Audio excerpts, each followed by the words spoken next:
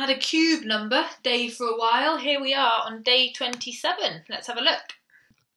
Okay, now you might need to do a little bit of Googling to find out the answer to one of the parts of these questions, or perhaps you could ask your parents or your grandparents. It's not something that I think we know anymore commonly. Anyway, let's have a look at the question. So, question 27A. We want what multiple of 13 are we talking about? So it's a 3-digit number, it's a multiple of 13, and it's palindromic. Remember, that means it's the same forwards and backwards.